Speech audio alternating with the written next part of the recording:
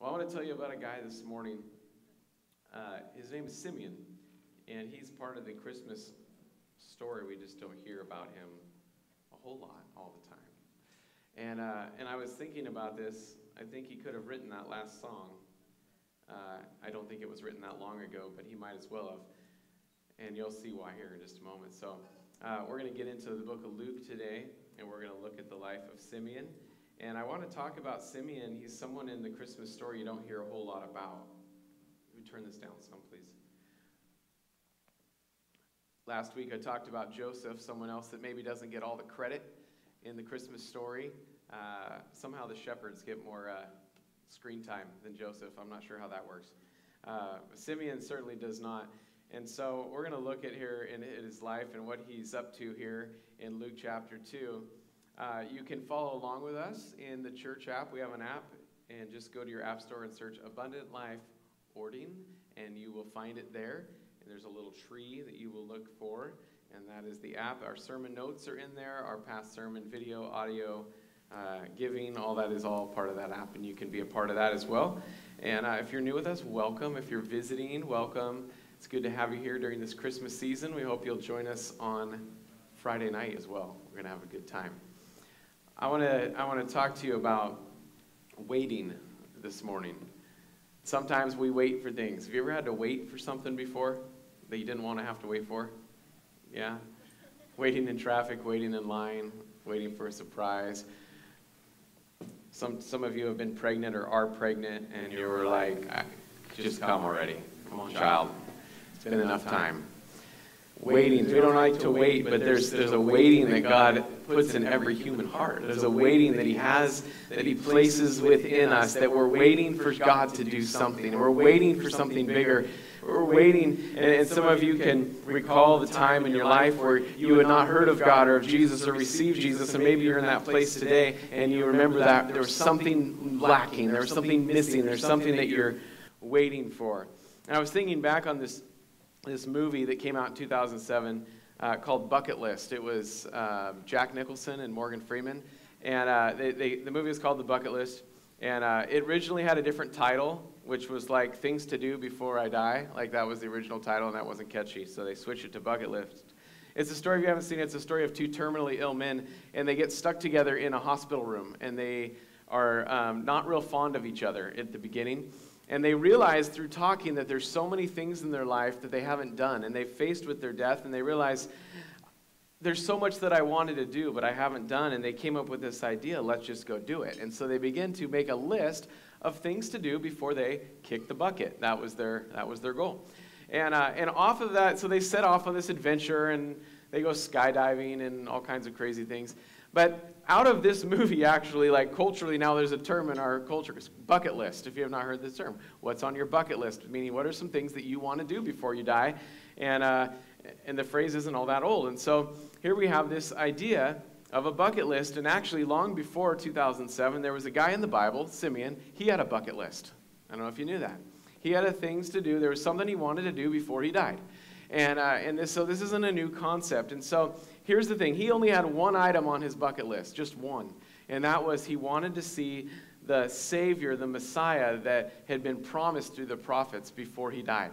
And he had a word from the Lord that he would see the Savior of the world before he died. And so he waited. And we pick up here in Luke chapter 2, verse 22.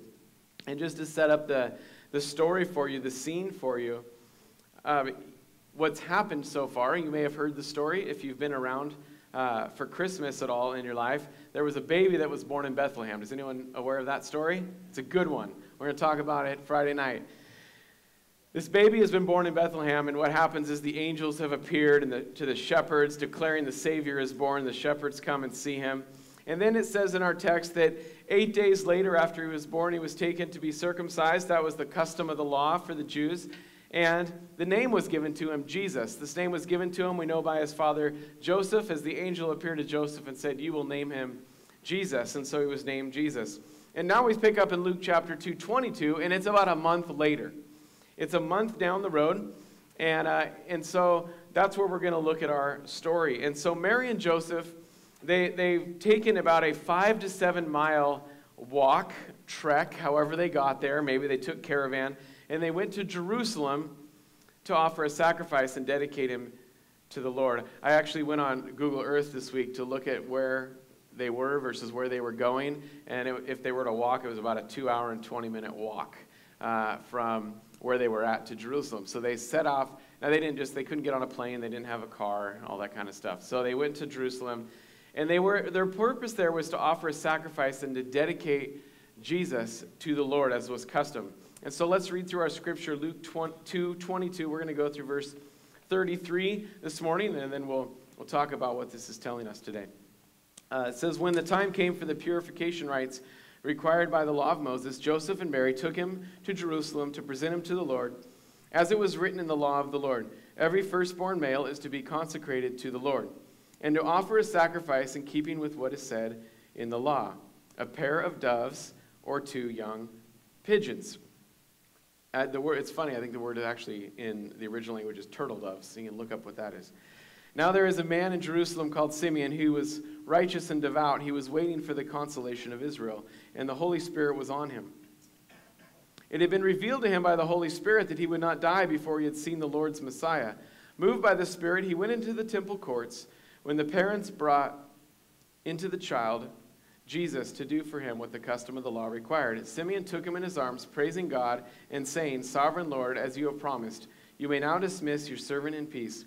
For my eyes have seen your salvation, which you have prepared in the sight of all nations, a light for revelation to the Gentiles, and glory of your people Israel. The child's father and mother marveled at what was said about him. So Simeon was waiting for something. As much as we wait for some things in our life, Simeon was waiting something. What was he waiting for? And as I read this text, I wonder, does he even know what he was waiting for? He had a promise from God. Now, some of you have had a promise from God, but you don't know all the details. You don't know what it looks like. And so Simeon's here, and he's waiting for something, and we don't have any indication that Simeon was giving any details to this, just that you would see the Lord's Messiah. You would see the promised one that the prophets prophesied about. Before you die, you would see this Messiah. We don't have any evidence that he was given a description, or an age, or a timeline, or a photo. Definitely not a photo. He wasn't given any of those things. How do you know what you're looking for? How do you know what you're trying to find when you don't know what it is? Can you imagine what that must have been like for Simeon?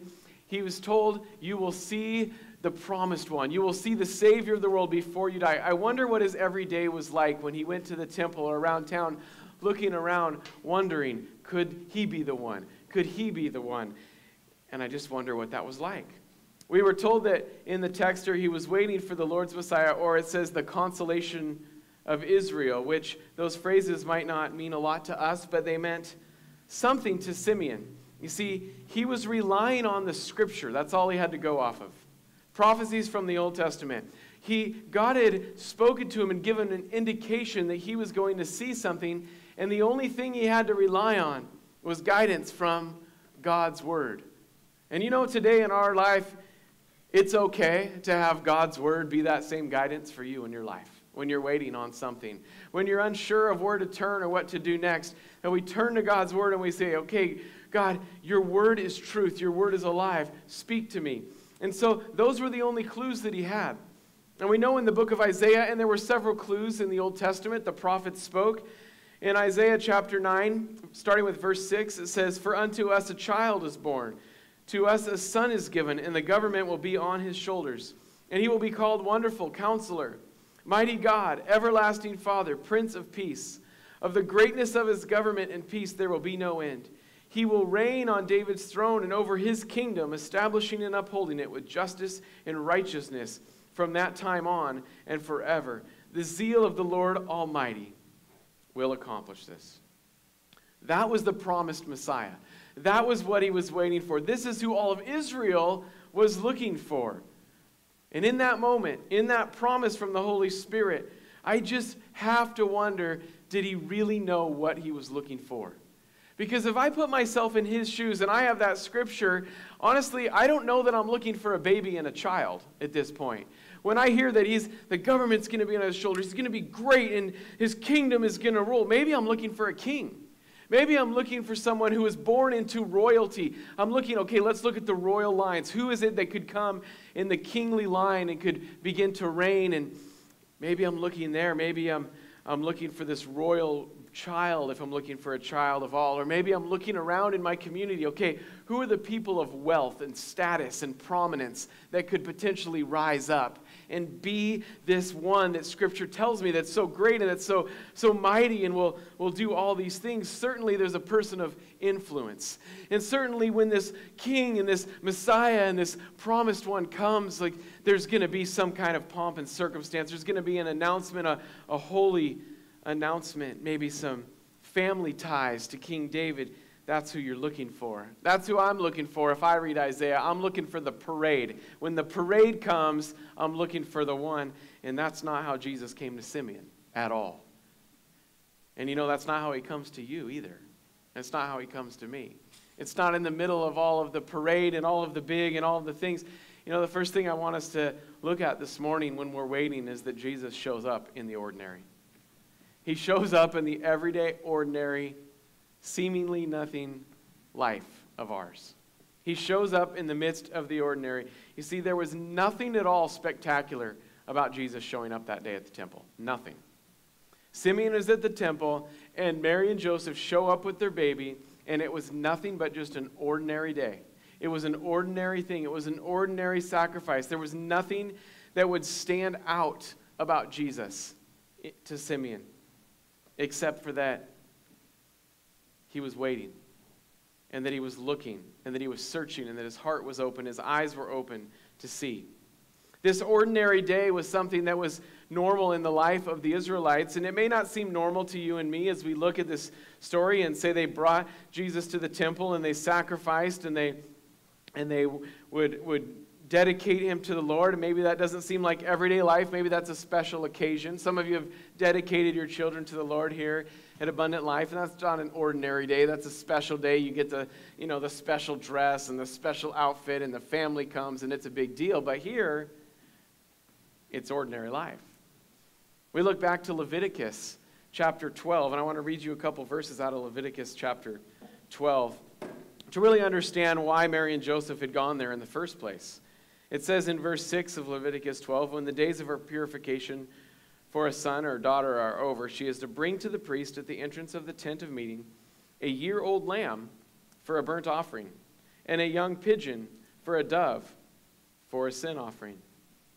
But if she cannot afford a lamb or a dove for a sin offering, she is to bring 2 turtle doves and a partridge. Now, I want to know where that partridge came from, because I know the 2 turtle doves came from Scripture, but the rest of the song's pretty messy. Or 2 pigeons, one for a burnt offering and the other for a sin offering. In this way, the priest will make atonement for her, and she will be clean. You see, they were to come to the temple, and they were to make 2 sacrifices. That was it. There was a burnt offering. You would make a sacrifice that was a pleasing aroma to the Lord, and then you would make a sacrifice that would atone for your sins. Now, did you know that when you were born into sin? Did you know that when you had kids, they naturally sinned without you having to teach them how to? Did you figure that out? Right? Some of the first words kids say, besides mama and dada, are no and mine. Isn't that true? We learn to sin. We learn to sin.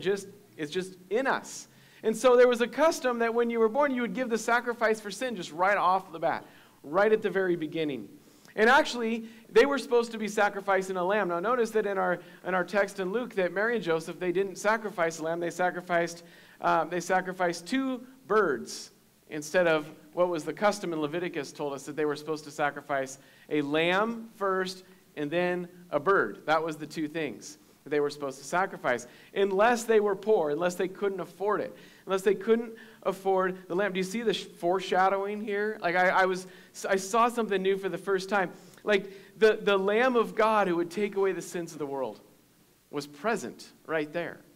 And they come to the temple, and the time for Jesus to die and give his life had not come.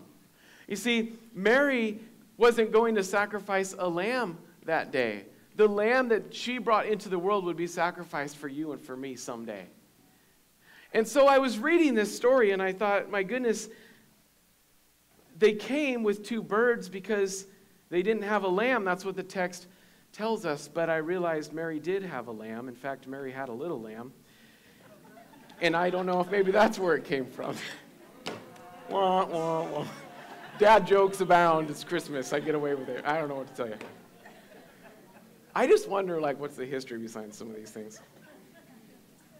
My kids, did they walk out? They told me they were walking out if I used that joke. It's all good. I live to embarrass my children. It's a goal of mine. You must embarrass your children. Thank you, son. Nice job on the drums today, by the way. I do think it's interesting, though, that, all kidding aside, that Mary came into the temple with the Lamb of God. And yet the text says she had no lamb. And so they sacrificed these 2 doves. They had nothing. They had no money. He wasn't born into wealth. He was born into a place of poverty. And this act of coming into the temple, it was normal everyday life. This is what would happen when anyone had a baby. This is what would happen. They would come into the temple. And trust me, there was lots of babies being born in this time. And so that parents, day after day, would be coming, and they would come to the temple. They'd offer their sacrifice just as you would come into church and sing your worship songs and give your tithe and listen to a message. It was just everyday, normal Jewish life, like you live an everyday, normal Christian life, routine and ordinary. And it was in that ordinary, it was in this time where there was nothing extraordinary happen. There was, surely, I believe Simeon had been to the temple day after day, waiting for this promise from the Lord, waiting to see the Messiah. And he had seen so many parents walk in and dedicate their child. I don't even know the count. We know that from the text he was an old man.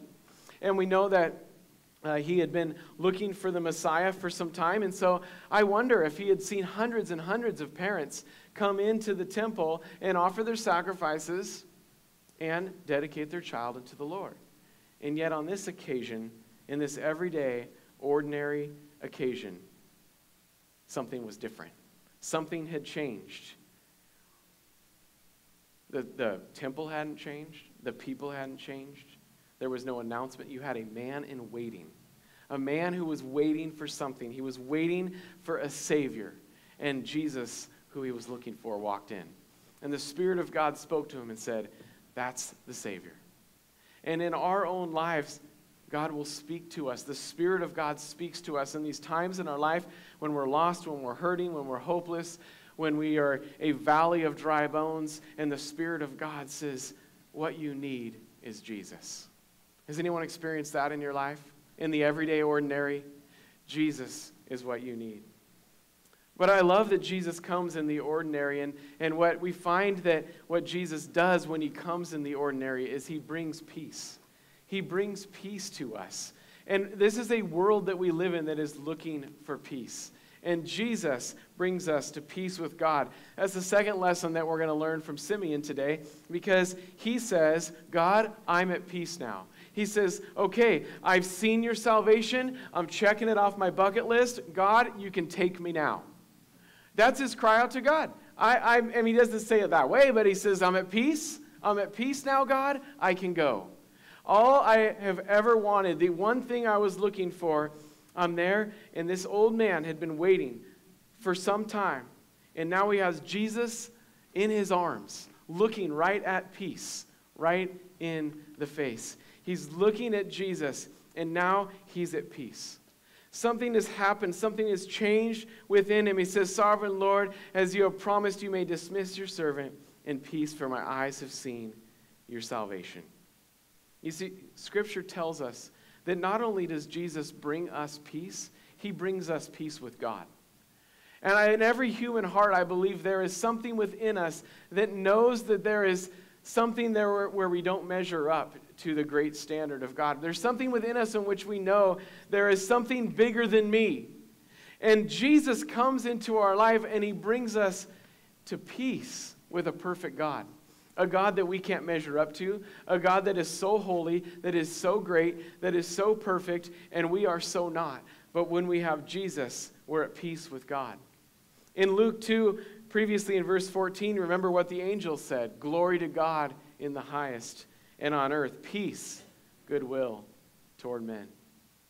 Jesus brought peace.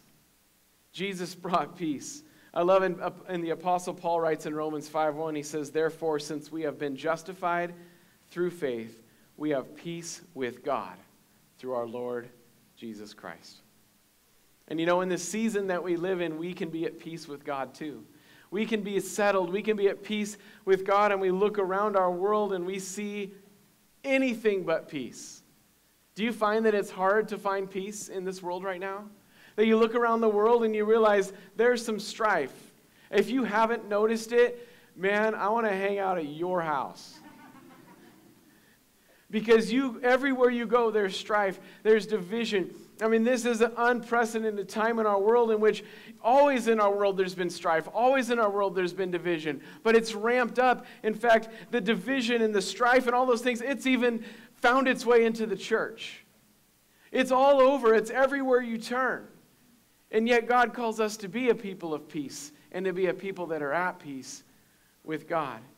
And so we look around our world and the turmoil, and it carries through us. It goes within us, and we look in our world. If you just looked at our world, you would feel hopeless. If you just looked out into this world, I've heard perspectives of, man, bringing a child into this world would be a scary thing in this time of day, and some of you have done it and are doing it. Because it's so hopeless, but guess what? Bringing a child into this world is such a great time in history because they have an opportunity to change history for Jesus. You know, it comes down to the way our perspective is, because if we have peace with God, we believe that He can do all things. Amen? Do you believe God can do all things? God can do all things, and so He brings peace within us when we feel empty inside. We know there's something more. I love the words revival's in the air. Catch it if you can. Hope's returning. Dawn is breaking. It began as Simeon. I wonder if that was the feeling that he had in his heart as he held Jesus. That there was a peace, there was something that was different in this moment. And when we in our lives have done everything we can to find peace, we've done it all. Jesus comes and He brings the peace that we need. He brings us to peace with God. Every single one of us should have an assurance in our life that you are at peace with God. There is a day for all of us where we will die, a day for all of us that we will go into eternity. And God's word says that when we have received Jesus as our Lord and Savior, the way that Simon said, I receive this Jesus as the Savior of the world, when we do that, we're at peace with God. And we too, like Simeon, can say, okay, God, I can go whenever. Now, if you're like me, I say, God, I don't want to go. I want to be around for a long time because I have so much adventure to live. But God, I know that whenever that day is, and I prophesy it over my life, God, you know, in 55 years from now, when it's time for me to go and be with you, God, I am so grateful that I am at peace with you, God. I am at peace. And that's where peace begins in our life. If you're looking for peace, it begins with knowing that you have peace with God. It begins with that place. And if you have never received Jesus, you can find peace with God by receiving Jesus. If you have received Jesus and you are at a place in your life where it's just turmoil and division and frustration and anxiety, you too can have peace because you're at peace with God. And you go back to that place where you remind yourself, I'm at peace with God. And because I'm at peace with God, I can have peace within myself. Because I have peace with God, I can have a peace that the world can't find. You talk to people in this world, they are looking for peace more than anything else. I mean, you look in our world, people want hope. But what is it that's messing with people most in this world? Stress, anxiety, depression, worry. You know what solves? You know what the opposite of all those things are? Peace. That God brings a peace that we can't understand. The Apostle Paul talks about peace, a kind of peace that goes beyond all of our understanding. When you have peace that goes past your understanding, that means that when your mind is absolutely going crazy, You say, okay, God, I'm thinking all these things, but in my spirit, in my heart, God, I know that I'm at peace. And I know that you've got this. I know that you have this. And God, I know that in my life, you can take care of all things. We can be confident, like Simeon, that whenever it is we go from this earth, we'll be at peace with God. Because when Jesus comes, it's, Mary and Joseph came, and it says that they brought a couple of sacrifices. Why? To wash away sin. But Jesus, now in our lives, he washes away sin. He's come, and he washes away guilt. He washes away shame. That when we fail, we can go to God and we can say, God, I come before you and I repent. God, I turn from my ways and I come to you. Has anybody ever sinned before? Isn't that fun? Until it's not. Sin leads to death. And in our lives as Christians, we got to understand that this lifestyle of turning to Jesus and saying, Jesus, I want to be at peace with you. I want to be at peace with God. Jesus, I turn from my ways. It's a lifestyle, church. It's a lifestyle to come and to receive the peace of Jesus and receive who he is. And so Simeon looks at the face of Jesus and he says, I am at peace. And some of you this season, in all that you have going on, you just need to close your eyes. You need to look at the face of Jesus and just declare, Jesus, in you I am at peace. I am at peace. Take that deep breath. I am at peace. Now, why was Simeon at peace? He was at peace because the one he had been looking for had come. And it wasn't just the one he had been looking for, it was the one that all of Israel had been looking for. He says that Jesus is a light. He is the salvation which has been prepared in the sight of all nations, a light for revelation to the Gentiles, the glory of your people, Israel. You see, Jesus is God's promise to the world. He's God's promise to the world, not just for Simeon. Jesus wasn't just for him. He wasn't just for Joseph. He wasn't just for Mary. He wasn't just for the Israelites. Simeon declared that he is a light to the Gentiles and a glory for Israel. That means he's a light for you. Jesus came to everyone. Amen? He came to everyone. He came for you. He came for your friend. He came for your enemy. He came for your neighbor. He came for your coworker. He came for your boss. He came for your niece and your nephew. He came for your cousin. He came for your uncle. He came for that guy that cut you off in traffic. He came for him too. Everyone. He came to bring light in the darkness, hope to the hopeless, sight to the blind, healing to the sick. Jesus came to bring peace to the troubled, joy to those in sorrow. That's why Jesus came. And he's God's promise.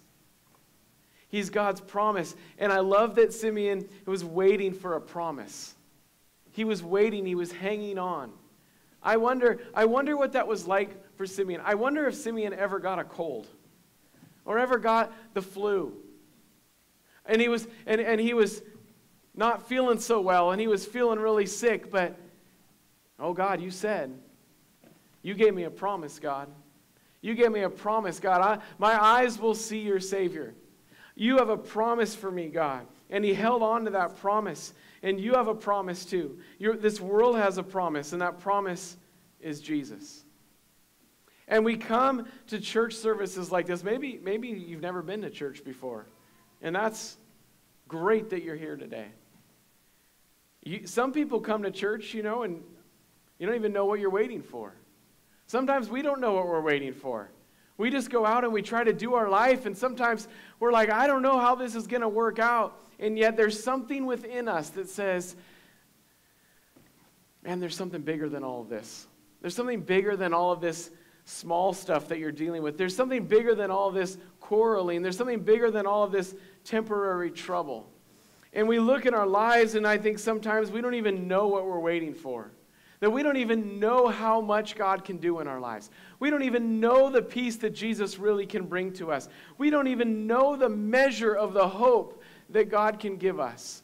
We don't even know how much he can set us free from the things that we've been carrying all these years.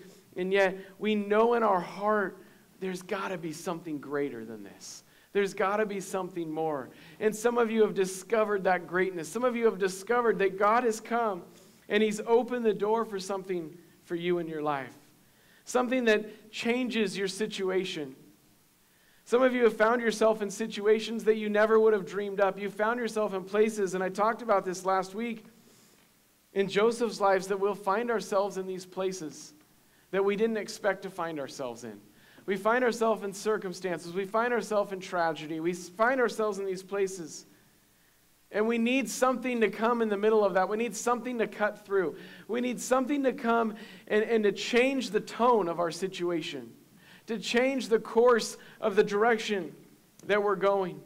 We have a loved one who is heading down a path that breaks our heart, and we don't know how to save them. We've tried, and we've told them everything, and we've given them all the advice, and we've sent them all the articles, and we've done everything we can to do to help. But the only thing that's going to cut through all of that is God's promise to the world, and that's Jesus. That's the only thing. He is the one who can bring peace that you haven't been able to find for yourself. He's the one who is salvation to anyone who receives him. Jesus. That's who you're waiting for. And in the questions of our life, there are so many people in our world that are waiting for something. And you could ask them. They say they're stuck. You ever talk to a frustrated person?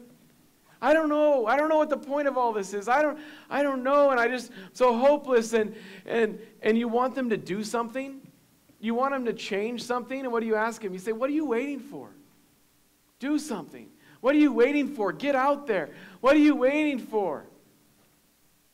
The answer to that question is simply Jesus.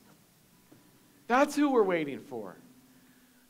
I don't know, can anything change? I wish I could change something. Well, what are you waiting for? God's promise has been delivered, Jesus. He is the answer, and his word is alive and active. Anything that you can need, you can find in God's word. Anything. I promise you anything. I would try to come up with something. I don't know. Send me an email and say, this isn't in God's word. We'll talk about it. It is. He is the answer. Amen. And maybe, like Simeon, you found yourself at the church. You're saying, God, I need you to show up.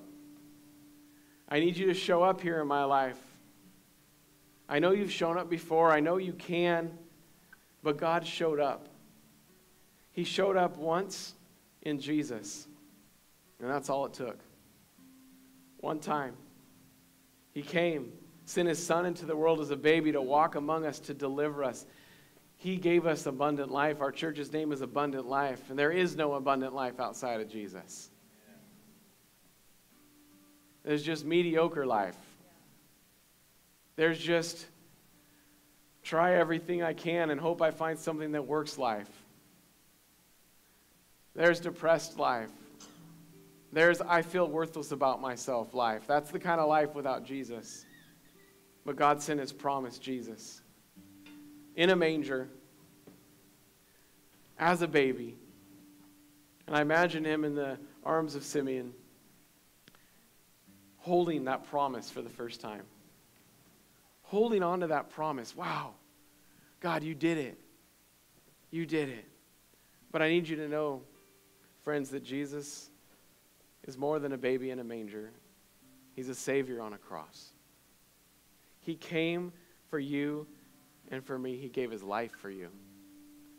He gave his life for you. I love that as a church that once a month we receive communion together because it's a reminder.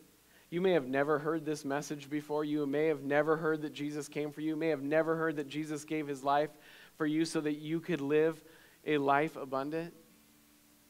Or you may have heard that message 100 times or 1,000 times. And yet there's still power in the fact that Jesus gave his life for me. He gave his life for me. That when I wake up some days and I'm feeling hopeless, when I'm feeling frustrated, Jesus gave his life for grumpy Brad as much as he did worshiping Brad. Amen? He gave his life for you and for me. And that gift, that's a bigger gift than anyone could ever give. I mean, some of you are going to open some gifts this year on Christmas, and they're going to be big. They're going to be wow. They're going to be jaw-dropping. Like your parents are going to get out their camera phones, right? Their phones and their camera, and they're going to film it, right? And they're going to look for that reaction. But the gift that Jesus is so much bigger than all of that. So much bigger, because he brings us joy and peace and hope and life and peace with God. That's Jesus. And I love that we can learn from Simeon. We can learn that in our lives that sometimes we're just waiting for something to change. We're just sitting back and saying, I wish something would change here. I wish it would change. And it all begins, the change begins in our life when we, either for the first time or for the 100th time, say, Jesus, I receive you in. You're the beginning of whatever needs to change in my life. You're the beginning of whatever it is that's not going right and I need to change. You're it, Jesus. You're God's promise to me. You're God's promise that when I walk in hopeless and dark times, when I walk through the valley of the shadow of death, you are with me. He's the promise. And some of you today know a Jesus that's in these pages. Or you know a Jesus that's lyrics on a screen. Or you know a Jesus, or you've been walking with Jesus and you say, yeah, I know Jesus, I serve Jesus, I try to be a good Christian, but today, either for the first time or for the second time or for the 100th time, maybe what you need to do is you need to say, Jesus, I'm going to receive you here to be close to me, to be the one who guides my heart, to be the one who rules my life, to be the one who sets my tone and sets my direction, the one who I allow to correct me. Oh man, you love correction, right? Does anyone love constructive criticism, which just means criticism when we hear it, right? But man, if you have no one in your life who can speak something to you to bring correction to your life, you're in a world of trouble. But it starts with Jesus. Jesus, you correct me. You show me where I'm going the wrong way. And bring Jesus in close today. The way Simeon did, right in his arms. Jesus, you're what I need. You're what I've been waiting for. Some of you have been walking with Jesus for a long time. And I think today, again, for you to be able to say to Jesus, Jesus, in this season that I'm in, you're what I'm waiting for. You're what I need. I've tried it all. I've tried everything, God. It's not working. Jesus, you're all I've got. And watch him work. Would you stand with me this morning? I want to pray for you. Mike's going to lead us. Would you just close your eyes? Let's just close our eyes before the Lord. And I want you to just even imagine this scene in the temple with Simeon. Where Simeon's in there and he's waiting. He is just waiting. God's got something for me. I know it. He said it, but I keep coming here and I haven't seen it yet. And I want you to just imagine, I want you to put yourself in his place now. Where you're Simeon, you're standing there. You're standing there in the church and you're just waiting. And in comes Jesus. And Mary places him in your arms. And you can look at Jesus and say, you're all I ever needed.